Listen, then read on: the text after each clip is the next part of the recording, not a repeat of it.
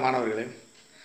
கணிதத்தில் 100க்கு 100 மதிப்பெண் எடுப்பது எப்படி அப்படிங்கறத பத்தி தான் இந்த வீடியோல பார்க்க போறோம். கணிதத்துல முதல்ல 100க்கு 100 எடுக்கிறதுக்கு முன்னாடி அதற்கு நம்மள தயார்படுத்திக்கணும். இப்போ இந்த உலகத்துல ஒரு கடினமான சூழ்நிலை நடந்துகிட்டு இருக்கு. இந்த சூழ்நிலை கடந்து போகும். மாணவர்கள் நிறைய பேர் மன அழுத்தத்தோட வீட்ல இருக்கீங்க. அது எங்களுக்கு புரியுது. இந்த மன அழுத்தத்தை போக்கி எப்படி மாணவர்கள் படிப்புல கவனத்தை செலுத்துறது அப்படிங்கறத பத்தி தான் இந்த வீடியோல நம்ம பார்க்க போறோம். இந்த வீடியோ எதுக்கு அப்படினா முழுக்க ஒரு மோட்டிவேஷனல் வீடியோ தான். மாணவர்கள் நன்றாக படிக்கணும், தன்னோட படிப்புல கவனத்தை செலுத்தணும் அப்படிங்கிறதுக்காக முழுக்க இந்த வீடியோ நான் அப்லோட் பண்ண போறேன். என்ன அப்படினா ஒரு சின்ன குட்டி கதை. விஜய் சார் சொல்றது மாதிரி ஒரு சின்ன குட்டி ஸ்டோரி. Story அப்படினோனே video skip பண்ணிராதீங்க. இந்த வீடியோ முழுசா பாருங்க. கண்டிப்பா இது உங்களுக்கு பயனுள்ளதா தான் இருக்கும். என்ன ஸ்டோரி அப்படினா அமெரிக்கால ஒரு சின்ன போட்டி நடத்துறாங்க.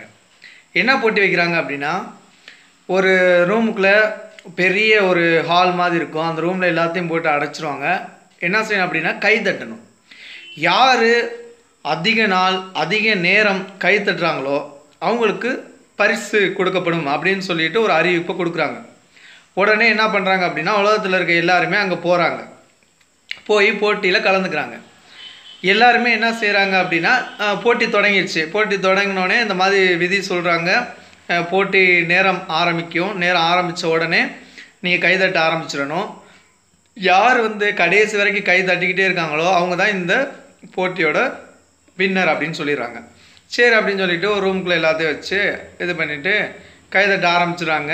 போகுது கை தட்டிக்கிட்டே இருக்காங்க. பாதி பேர் கை வலிச்சுட்டு அப்படியே நிப்பாட்டினவங்க போட்டியிலேருந்து நிற்கிறாங்க. இப்படி போய்கிட்டே இருக்கும்போது என்ன ஆகுது அப்படின்னா ஒரே ஒரு கை தட்டல் மட்டும் கேட்டுக்கிட்டே இருக்குது. மற்ற எல்லாத்துக்குமே கை வலிச்சிச்சு. நம்ம யார் அவங்க கை தட்டுறாங்க அப்படின்னு பார்த்தோம்னா ஒருத்தருக்கு வலது கை இல்லை, இன்னொருத்தருக்கு இடது கை இல்லை. இந்த ரெண்டு பேர் தன்னோட ஒரு கையை வச்சு இணைஞ்சு அந்த கையை தட்டிக்கிட்டு இருக்காங்க. அப்போ அந்த போட்டியோட வின்னர் அவங்க தான். ஸோ அதாவது அவங்களுக்கு ஒரு கை இல்லாமல் தன்னோட நம்பிக்கையால் நம்ம இந்த போட்டியில் ஜெயிக்க முடியும் அப்படின்னு நம்பிக்கையால் அவங்க கலந்து ஜெயிச்சிருக்காங்க. ஏன் நம்மளால் முடியாது? முயற்சி பண்ணோம் அப்படின்னா எல்லாமே நம்மளால் முடியும். அதாவது என்ன அப்படின்னா ஒரு விளக்கு நம்ம ஏற்றி வைக்கிறோம். வீட்டில் ஒரு எண்ணெய் விளக்கு ஏற்றி வைக்கிறோம்னு வைங்களேன். அந்த விளக்கில் திரியை போட்டு ஏற்றி வச்சிடும். ஏற்றி வச்சோன்னே என்ன ஆகுது, கொஞ்சம் நேரத்தில் அந்த விளக்கு அணைஞ்சிரும். அந்த விளக்கு அணையாமல் இருக்கணும் அப்படின்னா என்ன பண்ணணும், கொஞ்சம் அந்த விளக்கில் இருக்க திரியை நம்ம தூண்டி விட்டுக்கிட்டே இருக்கணும். ஸோ அந்த மாதிரி அந்த விளக்கில் இருக்க திரியை தூண்டி விடுறதுக்காண்டி மட்டும்தான் இந்த வீடியோ உங்களுக்கு நான் அப்லோட் பண்ணுறேன். என்ன அப்படின்னா அதாவது நம்ம டாக்டர் ஏபிஜே அப்துல் கலாம் அவர்கள் என்ன சொல்கிறாங்க அப்படின்னா எப்பொழுதுமே நம்மளோட முயற்சி ஒரு ஏணி மரத்தை கூரையை நோக்கி போடாதீங்க, வானத்தை நோக்கி போடுங்க, அப்போ தான் நம்மளால் ஜெயிக்க முடியும் அப்படின்னு நம்மளோட ஏபிஜே அப்துல் கலாம் ஐயா அவர்கள் சொல்கிறாங்க. இப்போ மாணவர்களே, இப்போ இன்னொன்று அதாவது என்ன அப்படின்னா ஒரு 2 மரம் இருக்குது. என்ன மரம் அப்படின்னா மாமரம். ஒரு மாமரம் நல்லா காய்ச்சி தொங்கும், நல்லா பழம் அப்படியே சாப்பிட்றதுக்கே ரொம்ப அருமையாக இருக்கும். பட் இன்னொரு மரம் இருக்குது. அந்த மரம் எப்போவுமே காய்க்காது. இப்போ அந்த காய்க்காத மரம் எப்படி இருக்குது அப்படின்னா பச்சை பசேன்னு இருக்குது. நல்ல இடம்லாம் நல்லா க்ளீனாக இருக்குது, பச்சை பசேன்னு இருக்குது.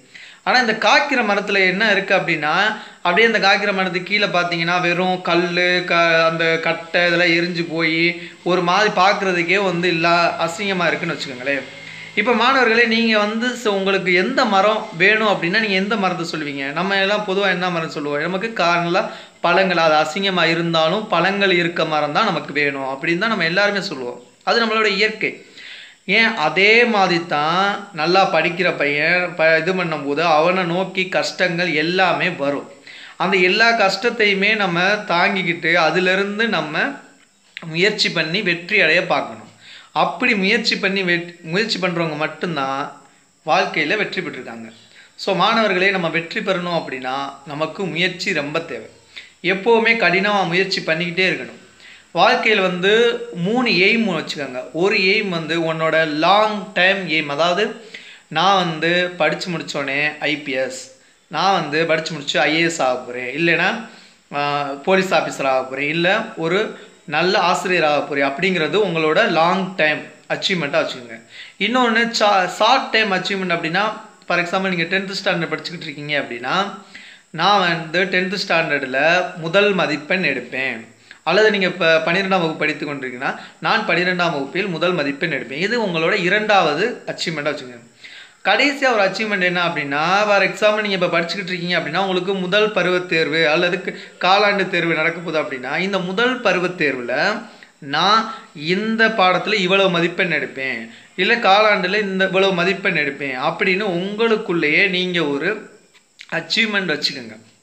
இப்போ உங்களோட 10th ஸ்டாண்டர்ட் படிக்கிற மாணவர்கள் நீங்கள் எவ்வளோ மார்க் எடுக்கணும்னு ஆசைப்பட்றீங்க, இப்போ 500க்கு 495 எடுக்கணும்னு ஆசைப்பட்றீங்க அப்படின்னா, அதை ஒரு பெரிய பேப்பரில் 495 அப்படின்னு பிரிண்ட் அவுட் எடுத்து நீங்கள் டெய்லி தூங்கி எந்திரிக்கிற அந்த இதுக்கு நேராக நீங்கள் எந்திரிச்சோடனே ஃபஸ்ட்டு எந்த இடத்துல முழிப்பீங்களோ அந்த இடத்துல ஒட்டிடுங்க. ஒட்டும்போது உங்களுக்கு ஒவ்வொரு நாளும் நீங்கள் எந்திரிச்சு பார்க்க நம்ம இன்னும் எவ்வளோ படிக்கணும், இந்த மார்க் எடுக்கணும் அப்படின்னா இன்னும் நம்ம எவ்வளோ முன்னேறணும் அப்படிங்கிறது உங்களுக்கு தெரியும். ஸோ இது வந்து நமக்கு ஒரு செல்ஃப் மோட்டிவேஷன் மாதிரி, அப்படியே அதை பார்க்க நம்ம மனசுக்குள்ளே எடுக்கணும், அச்சீவ்மெண்ட் பண்ணணும் அப்படிங்கிற ஒரு எய்ம் வந்து உங்களுக்கு வரும். அதாவது முயற்சி மட்டும்தான் மாணவர்களே உங்களை முழுமையாக்கும். முயற்சி பண்ணுங்கள், முழுமையாக வெற்றி அடையலாம்.